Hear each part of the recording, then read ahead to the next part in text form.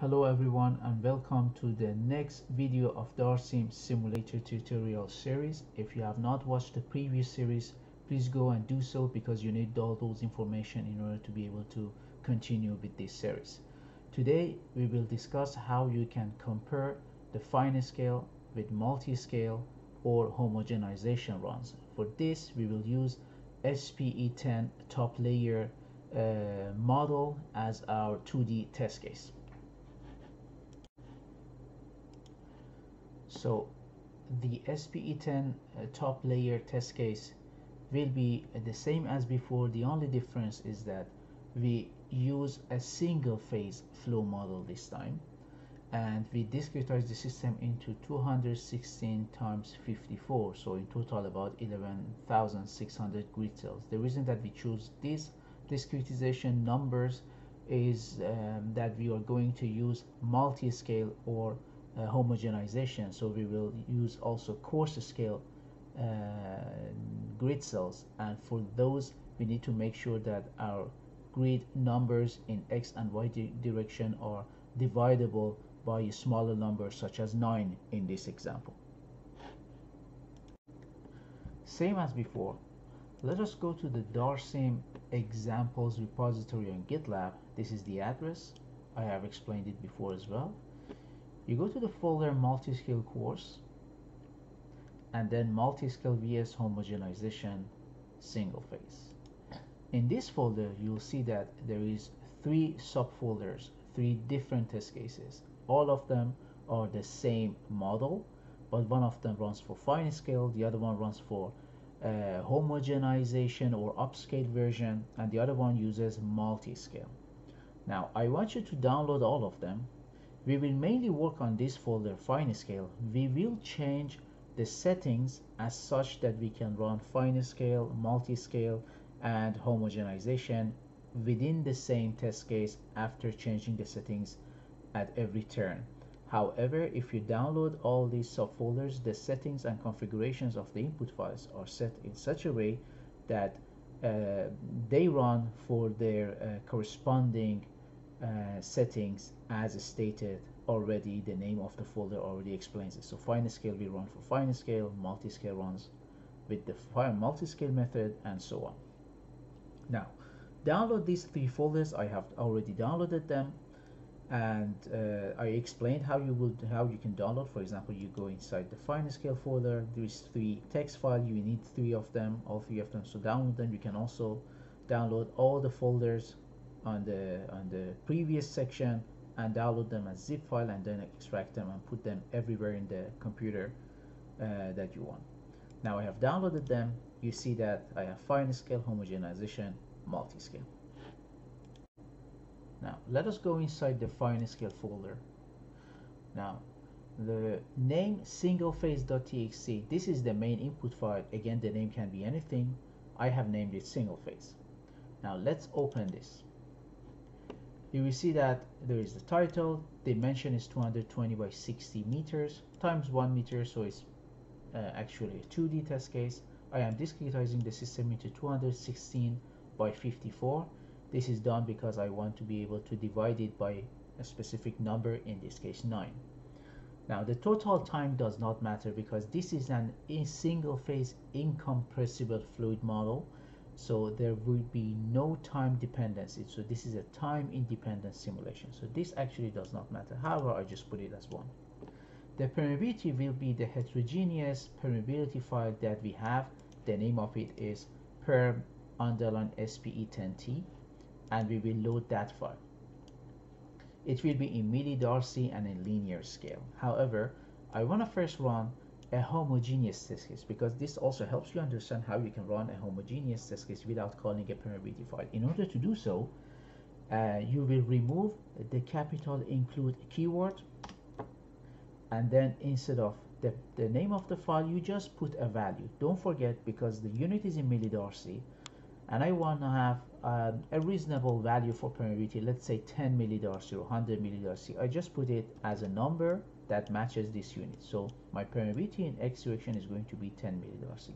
For now, let us have isotropic system. So all the permeabilities in x and y and z direction will be 10 millidarcy. Don't forget that you have to delete all the include keywords. Okay, so for now we are just going to run a homogeneous test case. Later we also run it with the permeability of SPE10 top layer. Porosity is 0.2. The fluid densities are same as the previous video. I have not changed anything here. The rail perm, for now we keep it as linear. You can later change it if you want to Cori or quadratic with the corresponding parameters. The fluid model is set. This is the difference between this video and the previous one. The fluid model, you have to type single phase exactly as it is, and it is case sensitive. So obviously we have only one phase and only one component in our system. The initial pressure of our system is 200 bars, or 2 times 10 to the power of 7. Initial saturation is 1. I don't need to mention the saturation because it is a single phase, so basically this does not matter, but let's just keep it this way.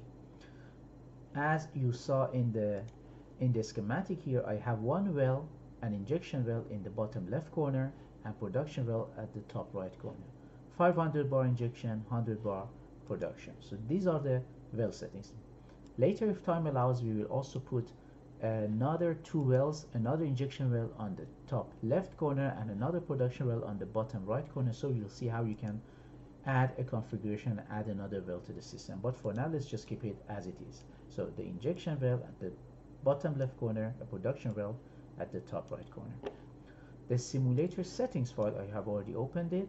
This has the technical configuration of the simulator. We will have only one report. It does not matter anyways because this is a time independent simulation, so it will not run for more than just one step. This also doesn't apply, but the minimum and maximum size of the time step is mentioned here between 1 day to 30 days. Again, this does not matter. The output format of the results of the simulator will be in VTK as such that the ParaView can open those files, and I am adding this keyword underneath it, all in capital letters with underlines separating the words plot basis functions, because when we want to run multiscale and homogenization, we will have basis functions and we want to plot them and see how they look like. And we are using a fully implicit method. However, here we have only one equation, so basically this does not matter. And our linear solver is in direct, so MATLAB \operator. Now I will explain about these terms later because for now we are running fine scale, but these are the configuration to allow you to run multi-level multi-scale, so multi-scale in different coarse setting levels, or homogenization. Okay, now let us open MATLAB and run the fine scale version of this test case and see how the results look like. Make sure that you are inside SRC folder.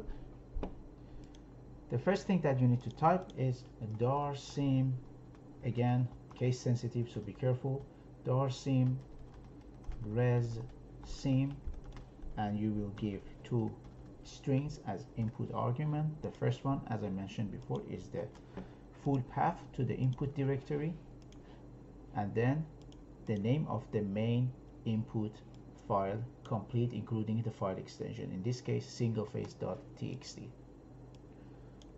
So we put it here and you press enter. You see some warnings, please ignore them, they're not important right now.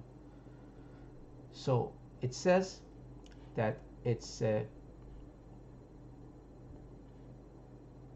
single phase incompressible problem, so it has no time dependency, and after one extra iteration convergence happens and you have the result.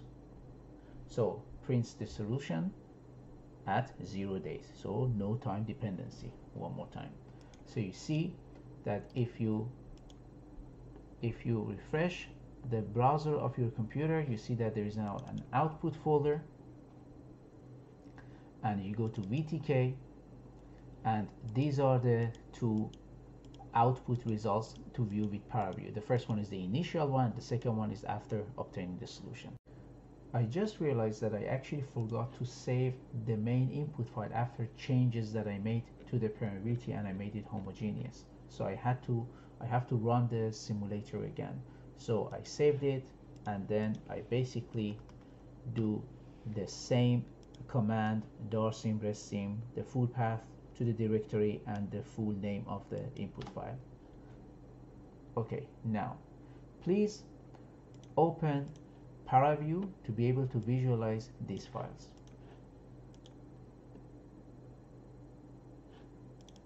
And then browse and go to the folder where these VTK files exist. For simplicity, I just copy the entire path and paste it inside ParaView window and then press navigate.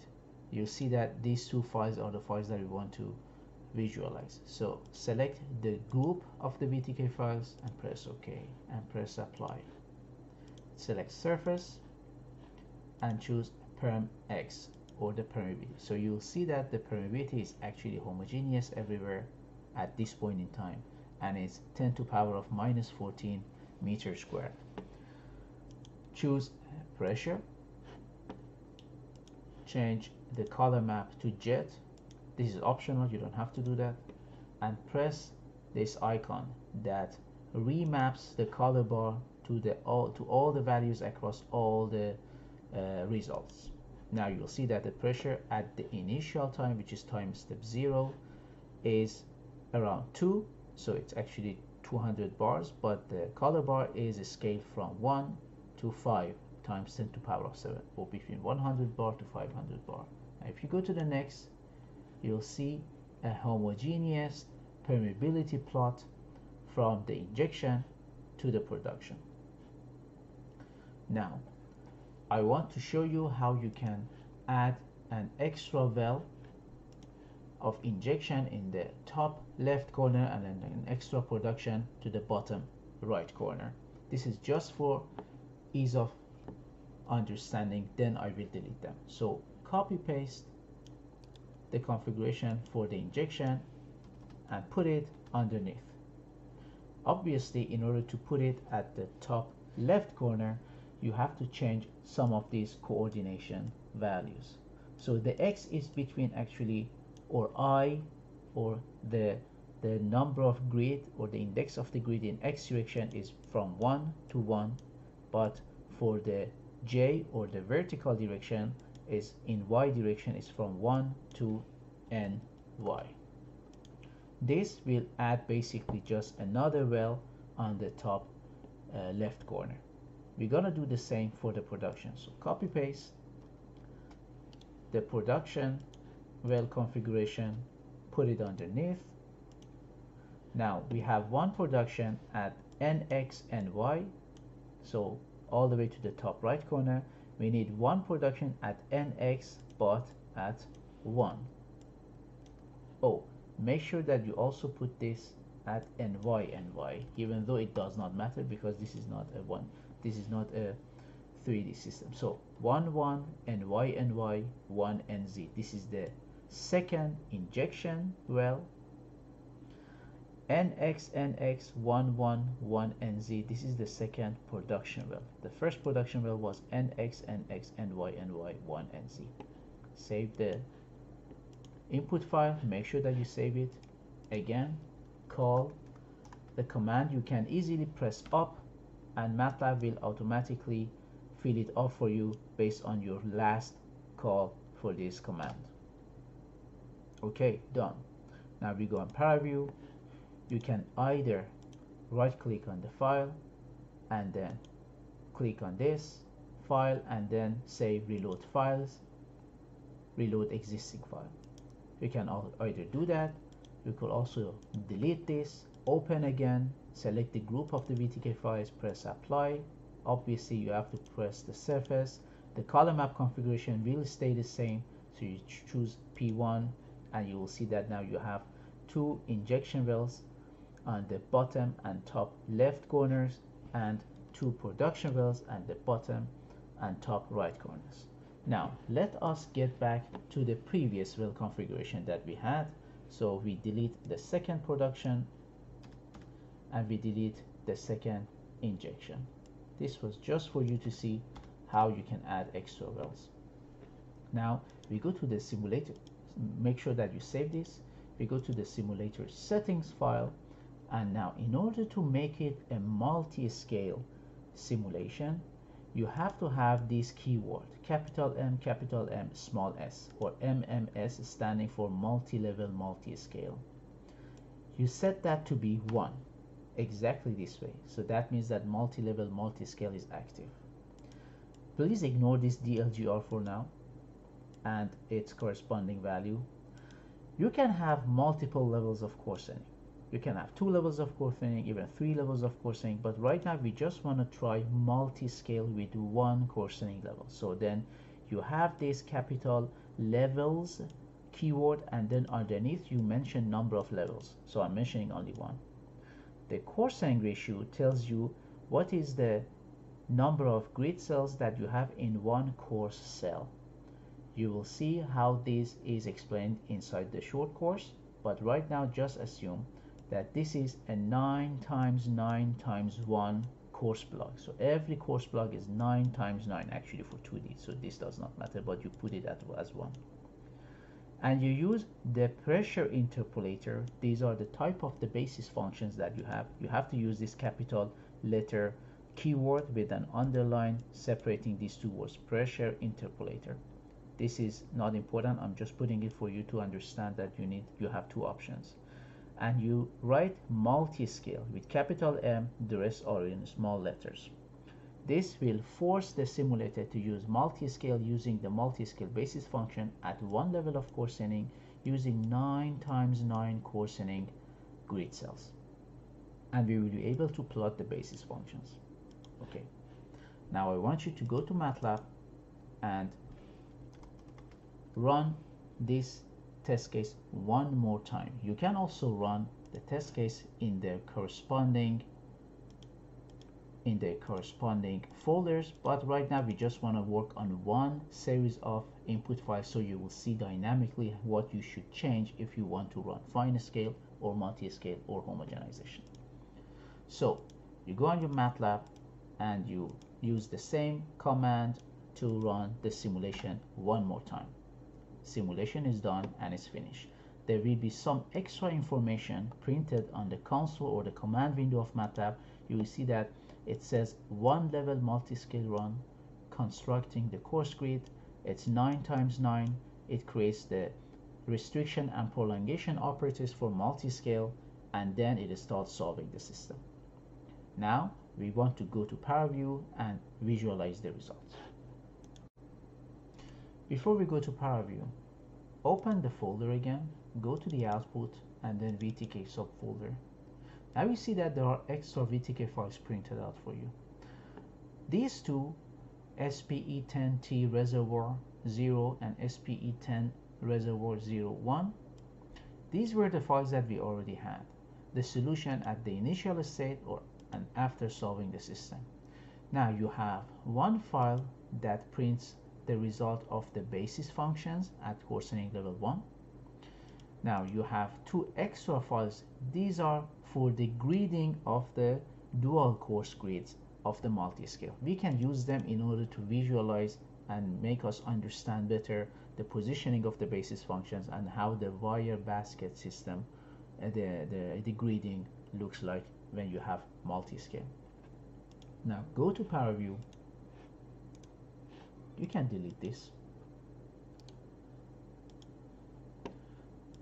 Open all these files together. So the group of the normal files, the dual coarse grid files, and the basis function. BF stands for basis function files. When you select all of them using Control and then click of the mouse, you can press OK, and you can open all of them. Press Apply. Deselect number 2 and number 3. Now we are just the first and the normal file that we already opened before.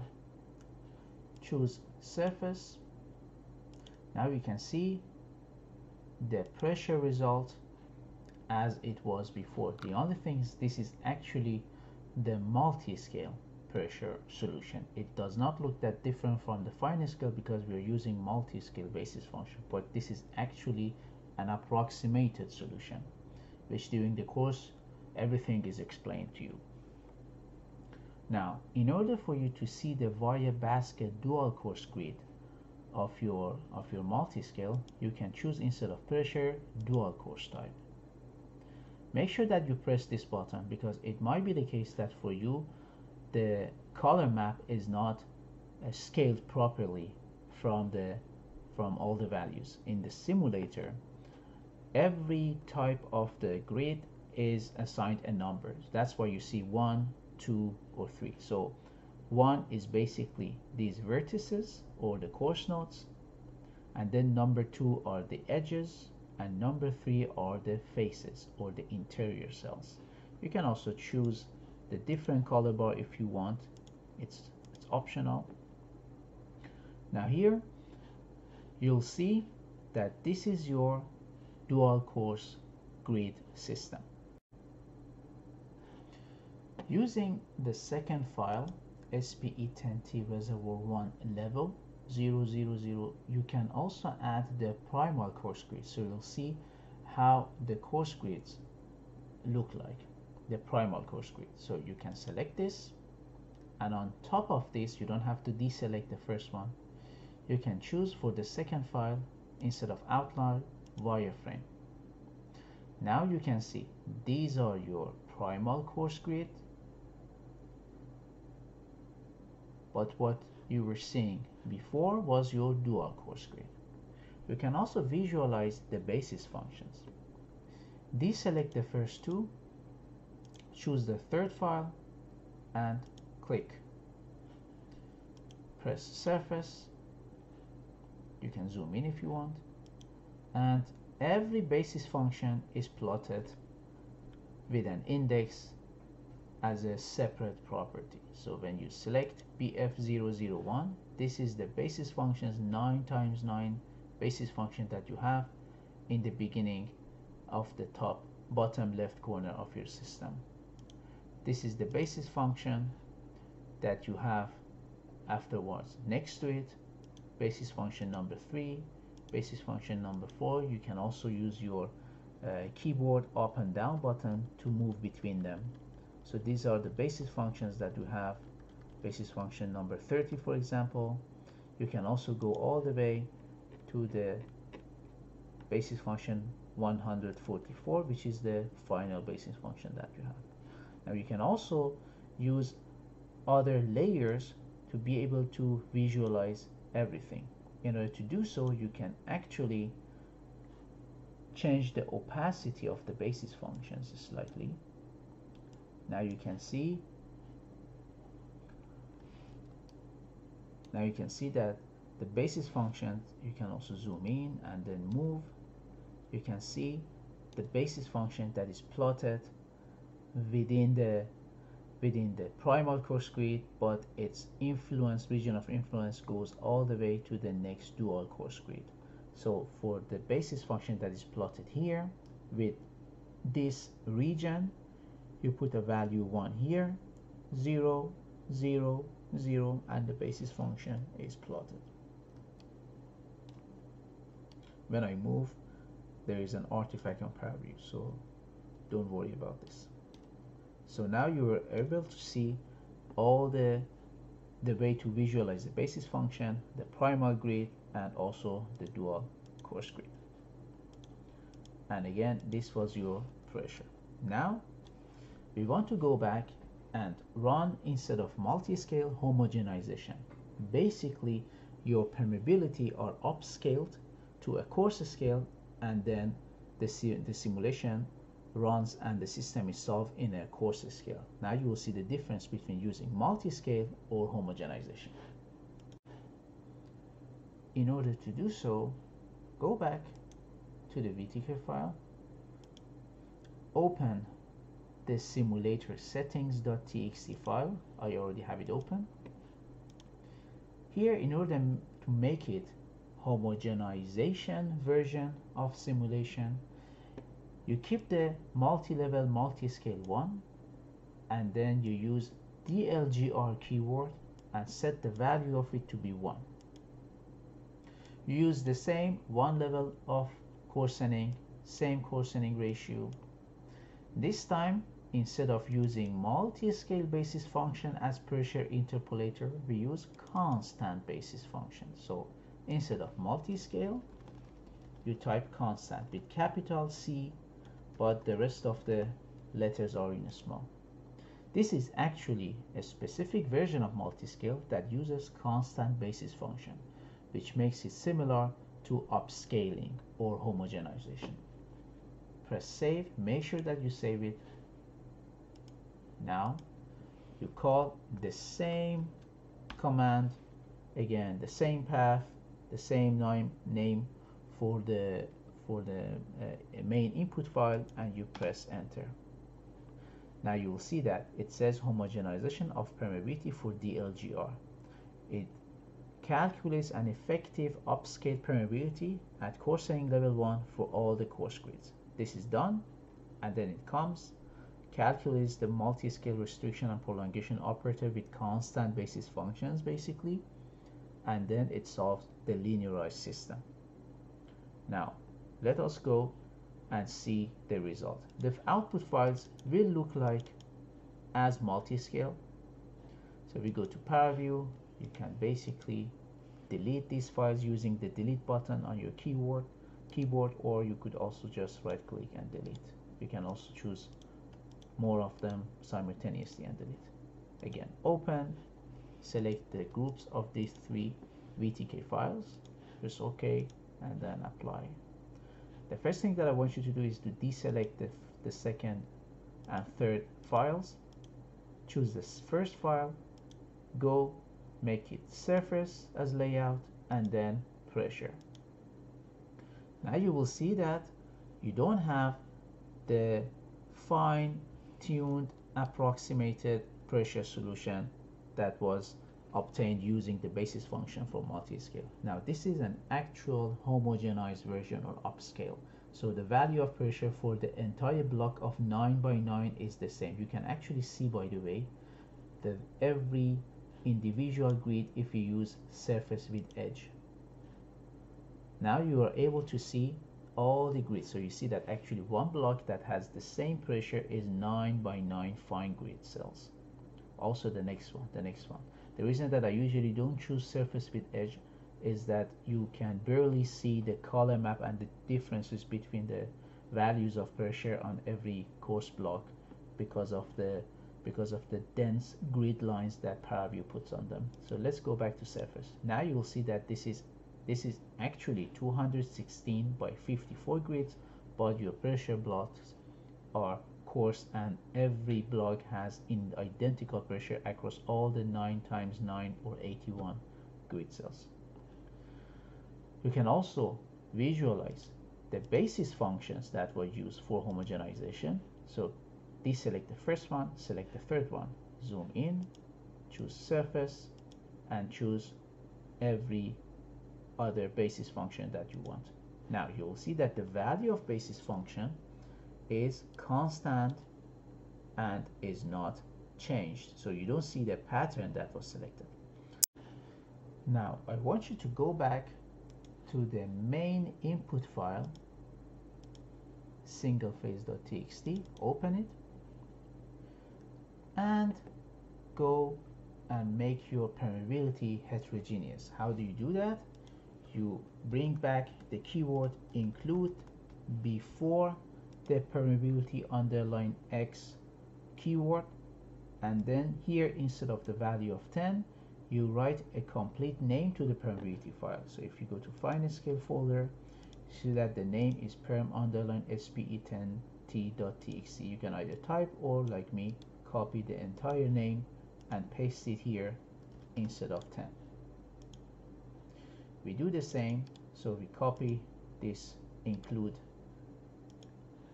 word in capital letters, we paste it behind all the 3 permeability keywords X, Y, Z. I also copy the perm underline spe10t.txt, also paste it instead of 10 for all the 3 permeabilities. Now you are going to run a heterogeneous test case. So again, let's go back to the simulator settings.txt, open that as well, and deselect or make MMS to be 0. So now we are going to run finite scale. Let us run a finite scale test case. Again, you can call the same command. Now you have run this test case for heterogeneous. Also delete these files. Open the group of files SPE10T reservoir. Press apply, surface, and then pressure. Now this is the result of pressure at fine scale. Now you want to run this for multi-scale. Before I do so, I want to also show you the permeability that you have. This is the permeability map.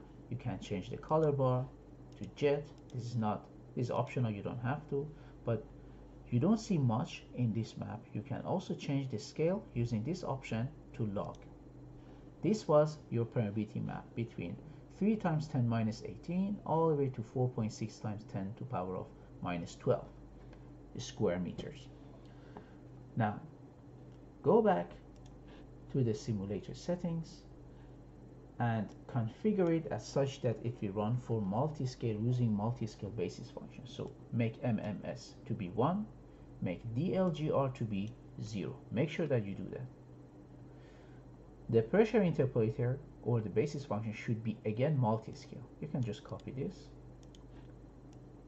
and paste it instead of constant. Save your file. Again, go to MATLAB. Run the same command. Now we have run it for multi-scale using multi-scale basis function. You can again delete this file, delete the selected in the pipeline browser, open the group of 3 files that we were opening before, and press apply. Now deselect number 2 and number 3. The first one, you make it surfaces layout, so you see that the permeability is still heterogeneous. Now let's have a look at the pressure. This is actually the multi-scale pressure result, an approximated instead of fine scale, an approximated solution, but it's very similar to fine scale.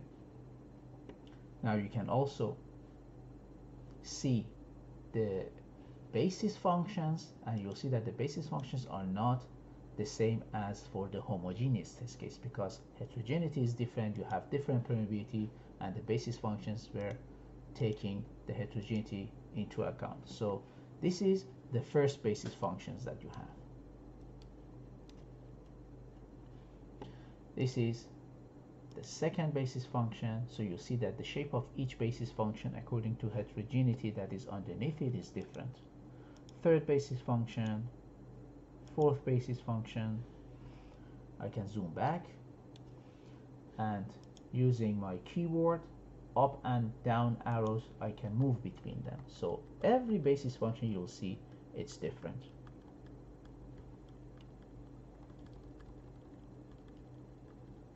So you can visualize every basis function in a 2D manner using up and down arrow buttons in your keyboard, or also the list of all the basis functions. So the final basis function looks like this.